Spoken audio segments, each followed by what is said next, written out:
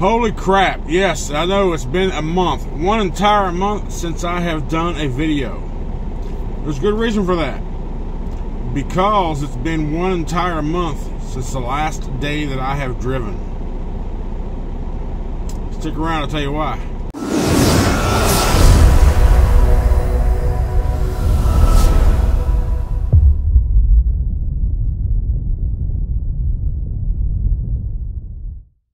Alright, a month ago yesterday, Friday. It was the Friday before the 1st of June. Exactly 4 weeks. I pulled into the West Memphis OC, and I was stopping here to get fuel. And as I was pulling through the gate, I just hit a wall. You know, like you're feeling fine, then all of a sudden you hit this wall and you go straight downhill. You just know you're getting sick. Or you got sick quick. That's what happened to me. I hit a wall. So I stopped here. I got fuel. I parked the truck.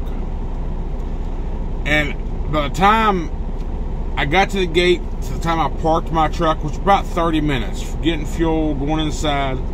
But this whole time I'm falling fast, right? I'm falling fast. At this point, when I park the truck, I climb back in the sleeper. It's like 90 degrees out. This is about 5 o'clock in the afternoon, 5 o'clock in the evening, right? In West Memphis. It's like 90 degrees out. I'm literally freezing. I am shivering. I'm uncontrollable shivers. I'm in the sleeper. I got my comforter on. I can't stop trembling. So, over the course of the next couple of days, my fever broke from vomiting, uncontrollable body functions. It was bad. It was bad. For a few days, it was really, really bad. During that episode, my right leg, my lower, from my knee to my ankle, it started swelling and getting red and started becoming painful. I'm a type of guy, I never get sick, but usually when I do, it's a fucking doozy. It puts me on my ass. Now, I can't say that I've ever experienced what I experienced this time before. I mean, I've been sick before, but I don't think I can't recall a time to where it came on to me that quickly. And I was uncontrollable trembles, right? So, and I'm the one, I rarely ever go to the doctor. I just don't ever go. I just kind of suck it up, let it run its course, and go through with it. Which is what I was planning on doing here. After about 4 days, the illness eased off, but my leg got worse. It started blistering. The pain was just so severe I couldn't even stand on it. I couldn't move. I had blisters all over my leg. They started popping and draining and bleeding and all that. So after a couple more days, so finally on Thursday, the 1st of June, I decided to go to the ER. So I walked into the OC and I asked them to call me an ambulance. They did. I get to the hospital. Everybody's like, what happened? Because it looked like my leg had been burned. The only way I could tell them is, like, you know, both my legs look normal. All of a sudden my right leg exploded. That's the only way I can describe to anybody what happened. My right leg exploded. So they started treating me. I was in the hospital for a total of 8 days. During that time, I found out that they diagnosed with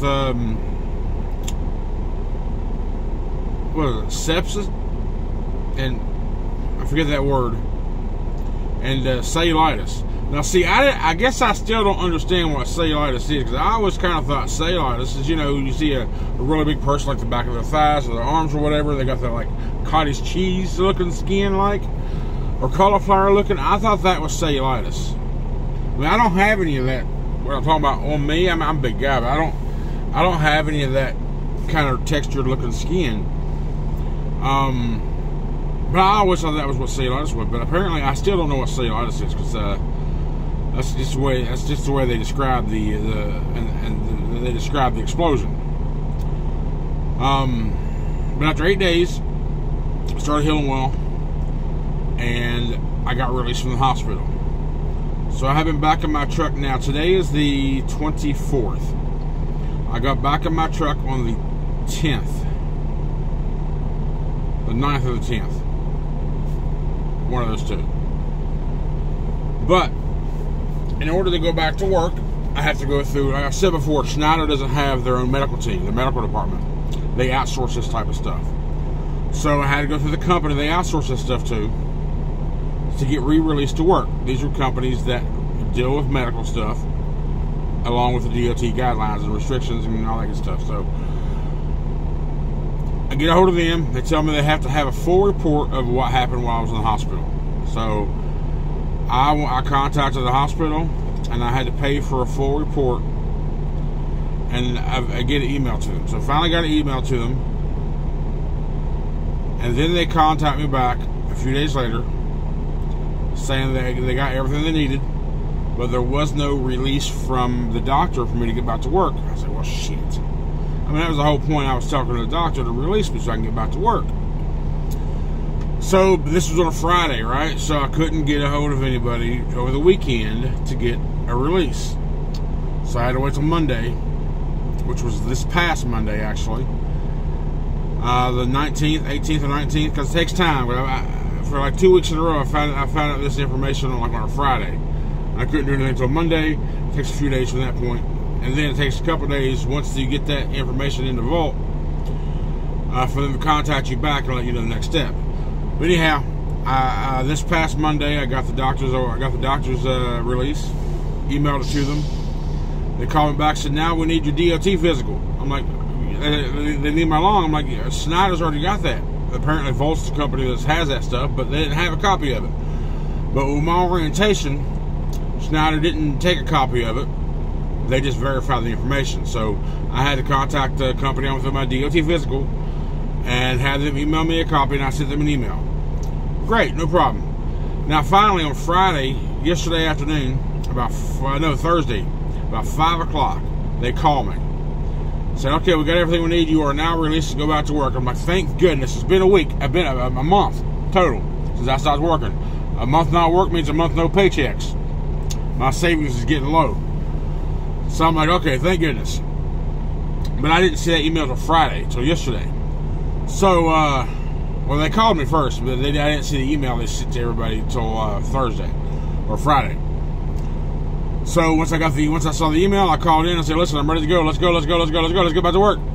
So we scheduled me a trip for this morning at 7 a.m. Today being Saturday.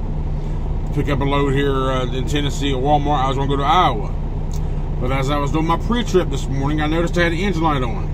I said, well, shit. I think I had no big deal, just the engine light, right? So I stopped, I went over to the shop. They did a diagnostic. And there was some sort of D-rate code, decompression, 25%, something or other. I don't know the exact code, the term they told me, but whatever it was a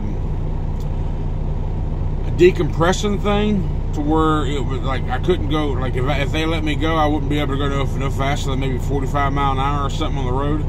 I said, well, shit, that ain't gonna do. But then they say, well, they can't get me until tomorrow, which would be Sunday. I was like, well, shit.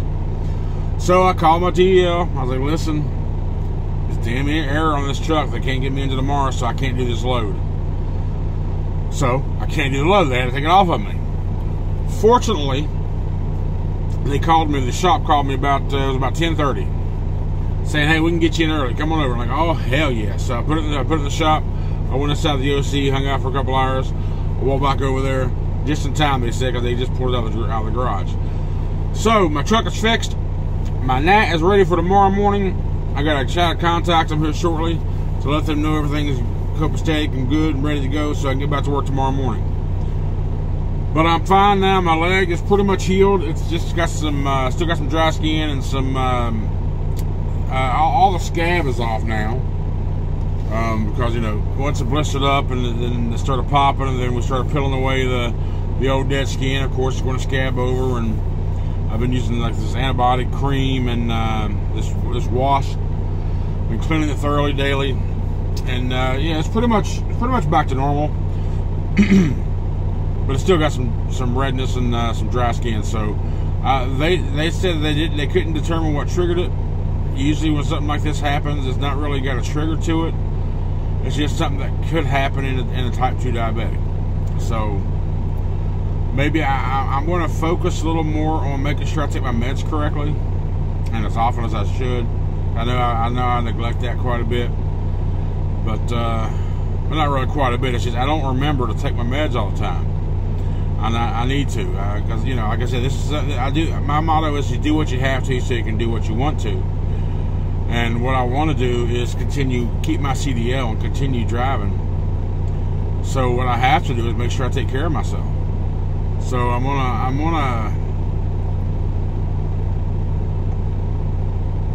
I'm trying to commit myself to what do you call it? Low carb, low calorie diet, diabetic.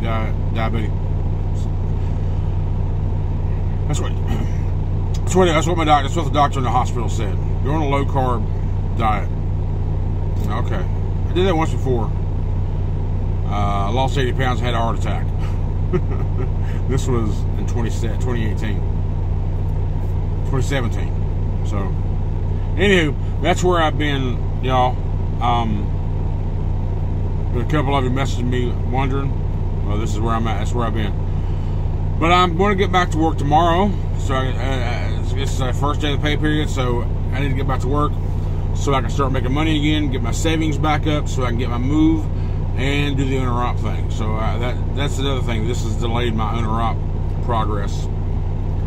But health first, right? So, yeah, there's your update, guys. Start to expect some videos again here soon. I didn't want to do any videos during this time because there was a bunch of aggravation because of the process I had to go through. And it's not Schneider's fault. If anything, this has made me more dedicated, committed to Schneider through this process. There was some talk about them wanting to use my truck as a loaner truck while I was in the hospital. My TO wouldn't allow it to happen. I mean, I'm in West Memphis. I'm from West Virginia. I don't live here. When I was out of the hospital, this was my home. I had to live in this truck. So he fought tooth and nail for that not to happen, because he knew I was going to be sitting here a while. And I was. This truck's been here for a month. But finally, I'm cleared. My truck is fixed, and I should get back to work tomorrow. So, anyhow, thanks for watching, guys. I appreciate the support on the channel, all the new subs, and just hanging out. If you have any questions or comments below, leave them down below. Thanks for watching, guys. Have a good one.